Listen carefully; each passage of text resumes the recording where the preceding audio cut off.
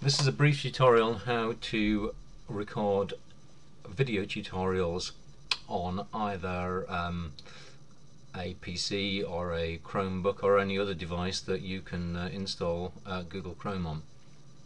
So first of all, you need to have created a Google Plus profile with school, and you also need to have created a YouTube account. And to do that, you simply go to YouTube and sign into YouTube with your school account. When you create a YouTube account, it will ask you to link your YouTube account to your Google Plus profile, which you have to do for what we're about to do to work.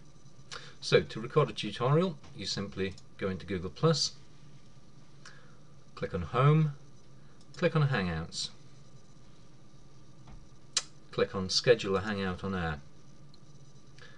Give your Hangout a name or your tutorial. I'm going to call it Test Tutorial. You can invite people to this tutorial if you want to. I would normally invite the group of people who it's aimed at, so I often do chemistry tutorials, so I have a Google Plus chemistry community, and I would invite them, and it will appear as an event on the community, and it will also appear on their calendar, which is a useful thing to do. You can explain what it is about on there, and you can schedule it to happen at a later date. If you don't want to do it now, you just want to have it there, it'll appear in your calendar, and you can start it when you're ready at that point. I often do that, so people know it's coming, rather than just an impromptu thing. But this time we'll do now. And we'll click on Share. You want to share it with at least somebody, so I'm going to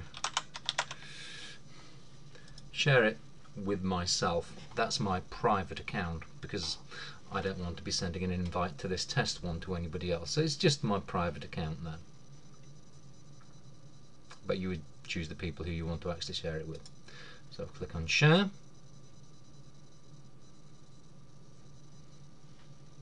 And we go to your test tutorial. You can turn on question and answer. If you turn on question and answer, that opens up an app in the Hangout that allows people to ask questions via just typing in a question, and then you can answer it if you want to. And this feeds into your YouTube channel, so you'll have all of this recorded as a YouTube video, and at that point people will be able to review those questions and answers if they want to. So it's a very useful thing to use if you're doing a webinar. So we're going to click on Start. This will open up the Hangout app, and at this point you'll see the option to invite guests. So we need to invite somebody, so I'm going to just invite myself on my private account. But again, I'd normally invite the chemists if I was doing this for school. You can require guests to be 18 plus to join the video call. If you're doing this for school, then you don't want to be doing that, otherwise only older year 13s will be able to do it. So click on Invite.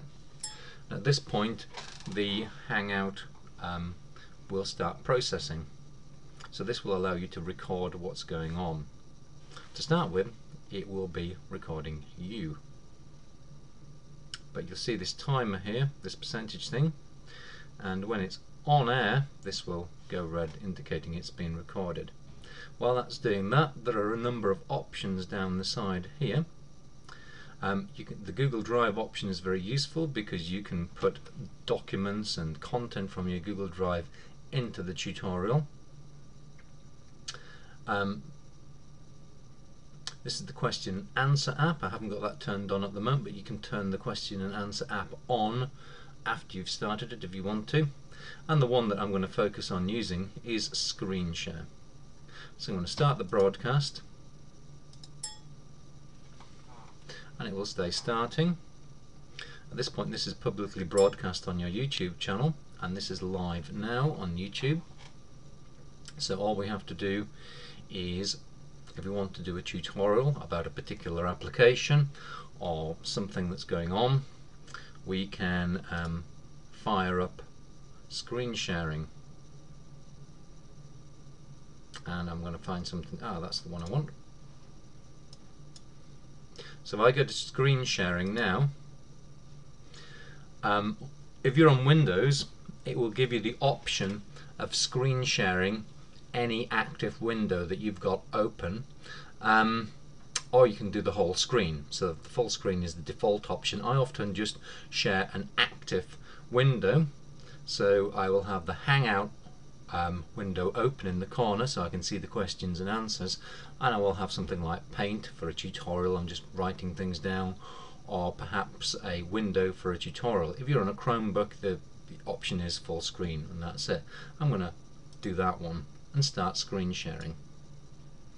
So you'll see on the screen of the Hangout is the window that I've got open, which is this one here, and this is a student login, and this is the sort of thing where I might demonstrate how to use Snagit, and I can demonstrate Snagit working in a window there, or I can maybe demonstrate how to do something on Google Drive or Calendar or whatever, and I can close that, and it goes back to me once you close that active window.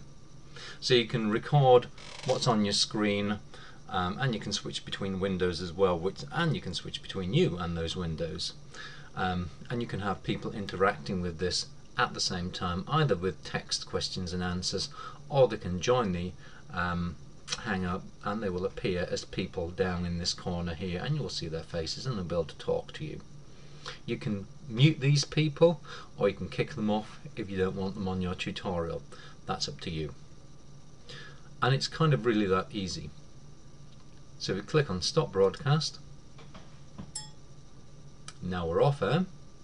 What will happen is that the video as part of this Hangout will be processed and will appear in your YouTube channel within a few minutes typically.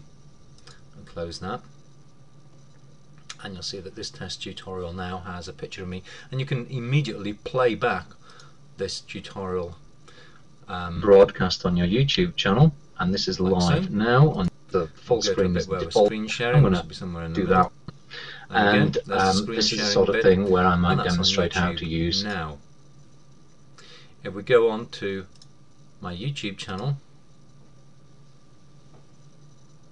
click on me, click on Video Manager, and what will appear here is the video that you've recorded. That one's not there yet, but if you refresh this in a couple of minutes, that video will be there. This is one I did earlier today. So that's really all there is to recording a tutorial and doing a webinar. You can screen share, you can present documents from your drive, you can have question and answer sessions, you can have video question and answer sessions where people come in and join you. If you want any further help with that, or just want to go for a hands-on demonstration and sort of practice at doing it, let me know. But once you've done it a couple of times, it's really very easy. The video that you've got on your YouTube channel, you can then put on sites, you can post into communities, you can do whatever you want with it really. You can delete it if you don't like it, you can edit it in the YouTube editor. Okay, thank you for watching.